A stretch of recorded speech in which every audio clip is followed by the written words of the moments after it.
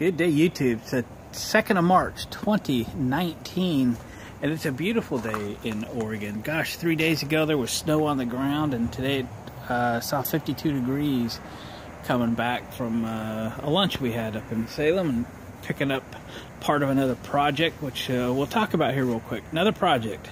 Yeah, we need more projects around here. Gosh, I wish I had more than 1 or 2 days off a week, but I don't, and this is what we got. Hey, you guys might remember, pull you out of the stand, this speaker tower project that I built last winter. I can put 1, 2, 3, 4 speakers on this rack and go 20 feet in the air. Built the trailer that it rides on, and this thing has been extremely successful for me. It's made my DJ business almost like no one can compete with me kind of deal, because nobody has this. I got rave reviews. I walked into a restaurant last night and the owner of the restaurant goes, "I was gonna call you, I need you for whatever," and I made a smart remark. I can go back and wait for your call. Got the whole restaurant laughing. It was kind of funny. Anyway, I just book all kinds of weekends and holiday events because of the abilities that me and my equipment have, and this was all my idea to build the speaker tower. Give you just a quick rundown. I think I have the build for this trailer on the on my YouTube channel, as well as modifying this one-man genie lift for speaker duty. And what I needed the trailer for is, of course, to get it there and so forth. And I never actually intend to take the speaker tower off the trailer, so I built the trailer. It really could have been 4 foot wide. I built it 5 foot wide. That piece of aluminum is 4 foot wide, but it did give me something to really tie this thing down with. But 4 foot wide would have been fine. I went with 15-inch wheels and tires only because the kit that I bought came with that. So I bought a kit which came with the wheels, tires, hubs, axles, spring, all the lights, the fenders, the front tongue, the jack for the tongue, wiring, and all that stuff. It was in the neighborhood of $550, $600, and then I probably had a couple $100 worth of steel, and then figure welding, wire, shielding, gas, and then all of the 4 corner jacks. Because I need to level this thing. You can't send that thing up in here crooked. So 4 cornering jacks. All said and done, I got $1,000 in a trailer. Well, I probably got $1,000 in the whole thing, because I did some trading for the lift, and I just needed a little bit of steel to build that rack. So I've got an opportunity at another lift so that I can build another speaker tower, because there's no limit to how many amplifiers, and I can send a signal to these things wirelessly for a great distance, even miles. So there's almost no limit to my sound capabilities anymore. But another speaker tower could be super cool. I have an opportunity, another lift. It's a little smaller than that one, which means I'd have to build another trailer. Another trailer. Well, it took like 2 to 3 weekends, so 5 or 6 days probably, to build this trailer, and I did a pretty good job.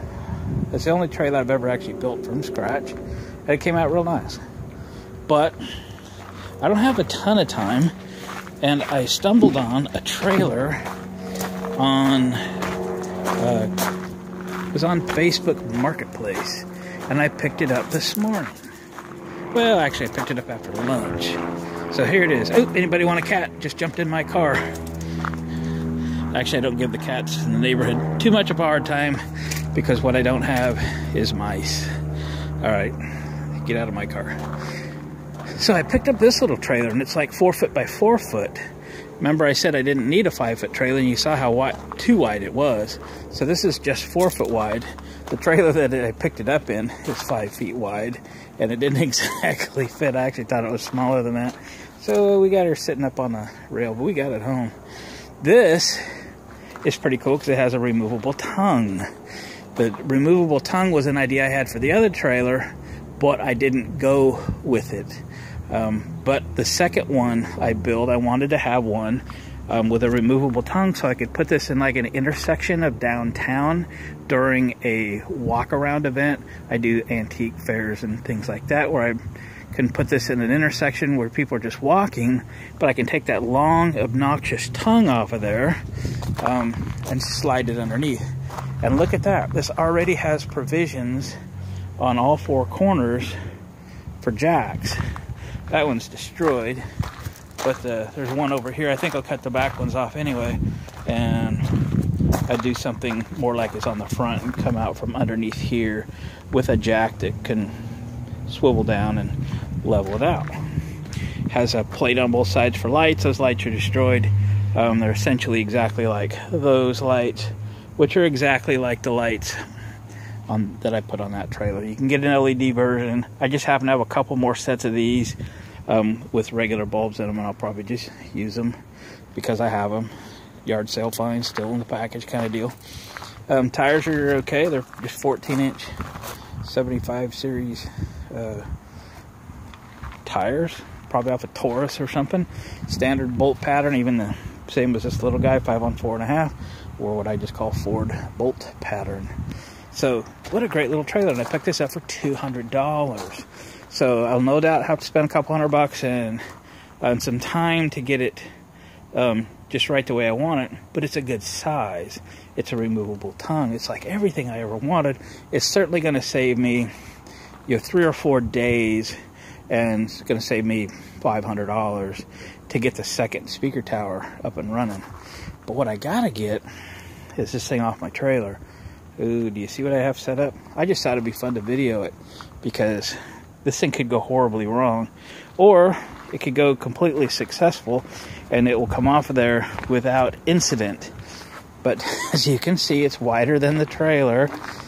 The trailer's wider than the trailer, and so I had to pick up one side and come up on the side rail there.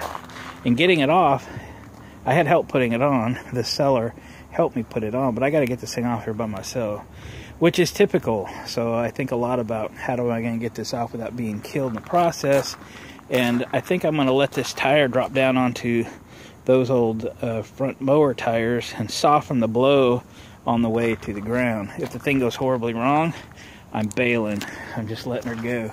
I can fix whatever gets broken. So let me put you in the stand at a safe distance from the action. And let's get this trailer out of my trailer. Where can I stick you? How about there? Alright. Back a little further. Alright, here we go. We're gonna do it. If it goes bad, I'm running.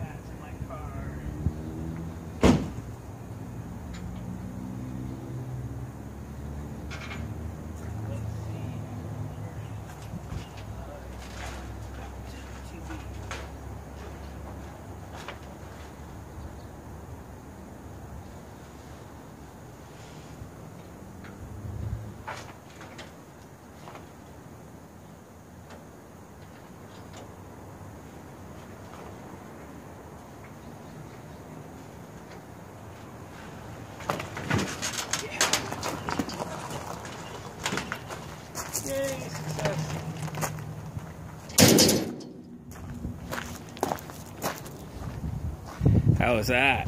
Huh? That's thinking. Alright, gang. Well, this is a project you'll see hopefully before, oh gosh, I don't know. Sometime this spring I'll probably get to it. I have to get the lift home. I had all my implements for my John Deere projects in my trailer for over a month through all the snow and everything. Finally got them unloaded today. So now I can go get that lift and get this trailer cleaned up. Put some different color paint on it, don't like orange. And we'll start getting that thing all put together, and I'll have my second speaker tower. That'd be cool. Okay, beginnings of another project. Safely home and safely out of the trailer. Hey gang, we'll catch you on the next video.